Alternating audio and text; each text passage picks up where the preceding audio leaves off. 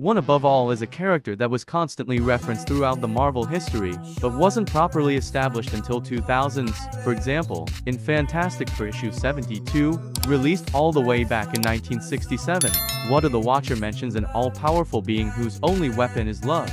He was also mentioned by other powerful characters, such as Eternity and Odin, who describe him as more powerful than anything that they ever encountered. At that time, Living Tribunal was considered to be the most powerful Marvel character, but it was revealed that he's just a servant of One Above All and possesses only a small fraction of his power.